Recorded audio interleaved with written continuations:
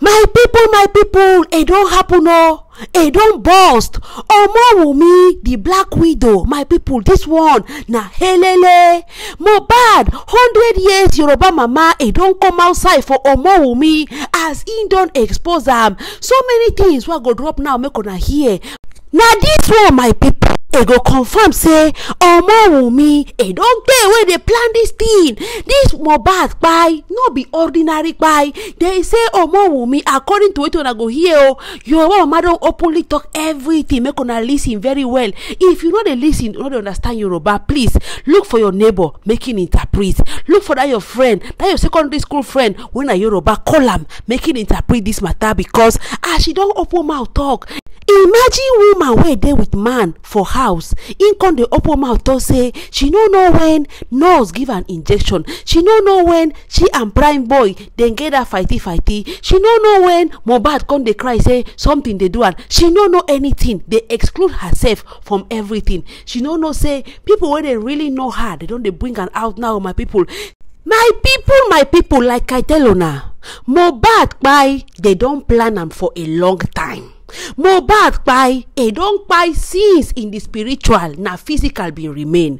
Mohbad kpai na this Black Widow here una dey see here, na she know everything. Na she wey dem dey drag lege because na she ma wey wan hide information.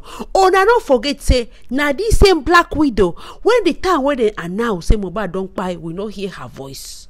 Nobody know say she dey inside that car until when prime boy came outside and said yes, Wumi was inside. Had it been prime boy no come outside come talk am, na so Wumi ma for life for court say she no dey inside car, she no carry Mohbad follow go hospital because pikin no allow her make she comot. We thank God say prime boy he did a public interview before they hand am over to Kirikiri. My people, I go drop the full video, make una listen to Mama Yoruba, Mohbad great grandmother wey don come outside come talk, come expose Wumi. If you no dey understand Yoruba, like I said, call that your neighbor, call that your secondary school colleague, call that your friend, make him help you interpret. Thank you so much. Now Jessie Queen be this, my people. I'll be back in a jiffy. Thank you. May God bless you all. Ọ̀gá o, ọmọ aráyé ogun, ayé tuntun, ayé àkàmàrà, ayé takakakata lè kàtó. Ọmọ ènìyàn, ẹ̀ẹ́dẹ̀bẹ̀rẹ̀ Ọlọ́run, kí ló dé? Kí ló dé? Kí ló dé? Ẹ jẹ́ kí gbogbo wa bẹ̀rẹ̀ Ọlọ́run. Ayé tá a wá tá a máa kúrò, kí ló dé? Kí ló dé? Wumi, ìláyé yìí, Wumi ìyàwó Mohbad. Ọlọ́run lágbára, Ọlọ́run tóbi jù bẹ́ẹ̀, mọ̀ pé Ọlọ́run tóbi o, gbogbo yín pátá. Wumi ìyàwó Mohbad. Ọ̀rọ̀ Liam. Mi ò ṣẹ̀bi yín o, mi ò ṣẹ̀bi ẹ, mi ò kì í ṣẹ̀bi Mohbad. Mi ò tẹ̀ rí Mohbad rí sójú pé o, dé lójúkorojú rí láyé mi.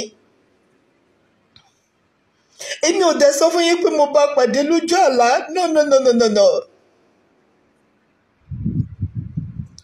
But Wumi ò ń parọ́.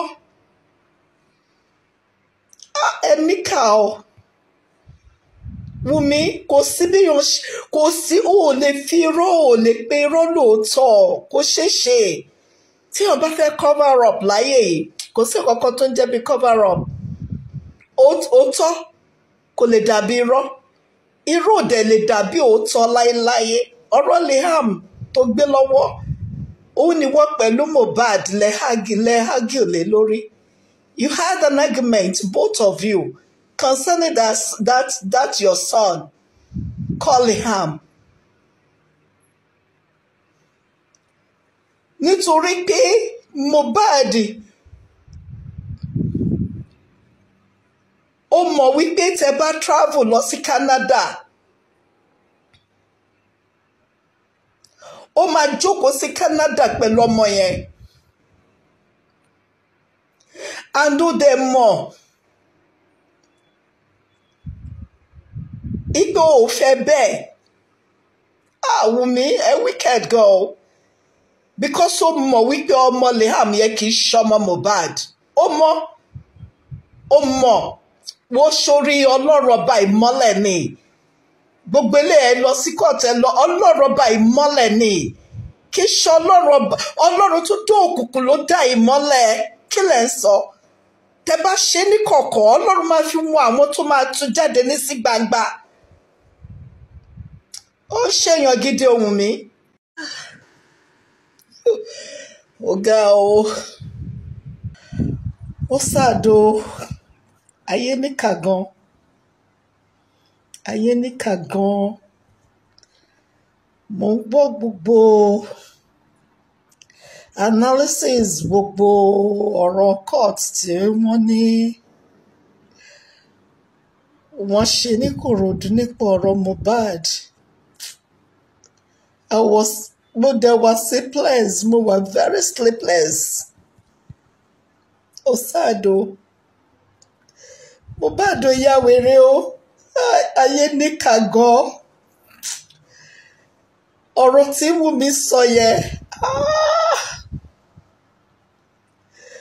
Allahu Akbar Wumi ẹ̀dẹ̀ pa Mohbad kódà Wumi ìkànnì ẹ̀ o mi ò mọ̀ pé ọ̀rọ̀ Mohbad lè jẹ́ kí n yọ mi lójú mi ò mọ̀ pé ó lè fẹ́ fún mi sleepless night oh my goodness I wanted to sleep mo kàn ń gbọ́rọ̀ lórí YouTube Wumi oh God ọ̀rọ̀ ọmọ Liam tó gbé lọ́wọ́ òun ni wọ́n pẹ̀lú Mohbad argue lé lórí tó fa argument láàrin yìí ó mà ṣe o Wumi ò lè sòótọ́ gbogbo tó sọ ní court mo fetí gbọ́ mi ò mọ̀ pé mo lè wà concern báyìí olórí ọ̀rọ̀ Mohbad o wàláì ọ̀rọ̀ tó sọ jáde ó dé mo dẹ̀ bẹ̀rù ọlọ́run máa kú ṣẹ́ o ó ní Mohbad ya wèrè ó ní Mohbad máa ń ṣe gángan lẹ́nu ìwọ Wùmí Mohbad ò ya wèrè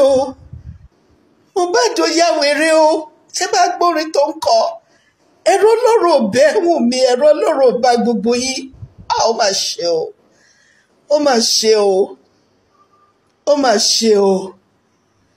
ó mà ṣe o ọ̀tá ni gbogbo yín jẹ́ fún ìlérí Olúwa ọ̀tá lẹ jẹ́ bàbá Mohbad tó nífẹ̀ẹ́ ọmọ ẹ̀ tẹ̀mítẹ̀mí ẹ wá fẹ́ yí tóun gọ́gọ́ lọ́tà Mohbad ọlọ́run á mú gbogbo yín o ọlọ́run á mú yín o ọ̀rọ̀ Liam ló fa ìjà ìwọ ó ṣàdó ayé níkà gan